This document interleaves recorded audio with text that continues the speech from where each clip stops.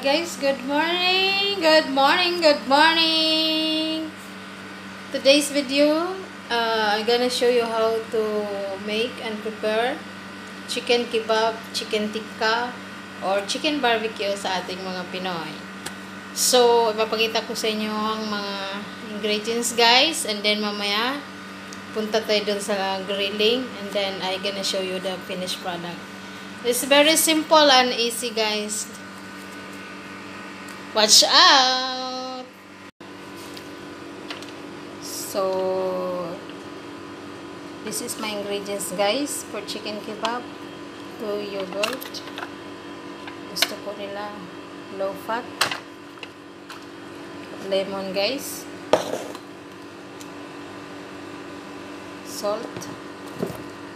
Chicken masala powder, maybe 3 teaspoon. Black pepper powder, 1 teaspoon. Optional rosemary leaf, little bit.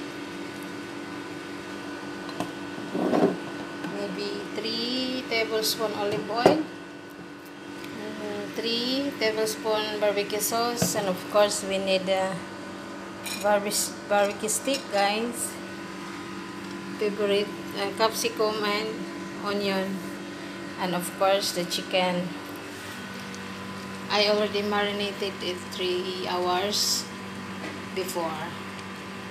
Sarang, ito na siya guys. I prepare already advance. Maybe 9 o'clock. I prepare already. So, ipapakita ko na sa inyo. Napakasimple lang yung gawin guys. Tugtog lang din mamaya. Papakita ko sa inyo doon sa grill. Tapos na.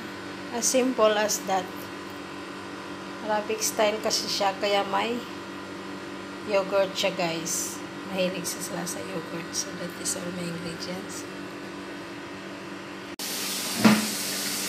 So ito na siya guys.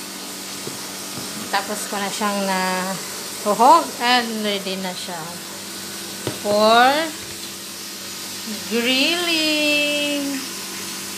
Watch out after. So yan na siya guys. Grilling. Maybe grill for 30 minutes. And then, ready to serve. Kasi gusto ng mga boss. Mainit pa siya. Pagkakain sila ng fish. Very simple.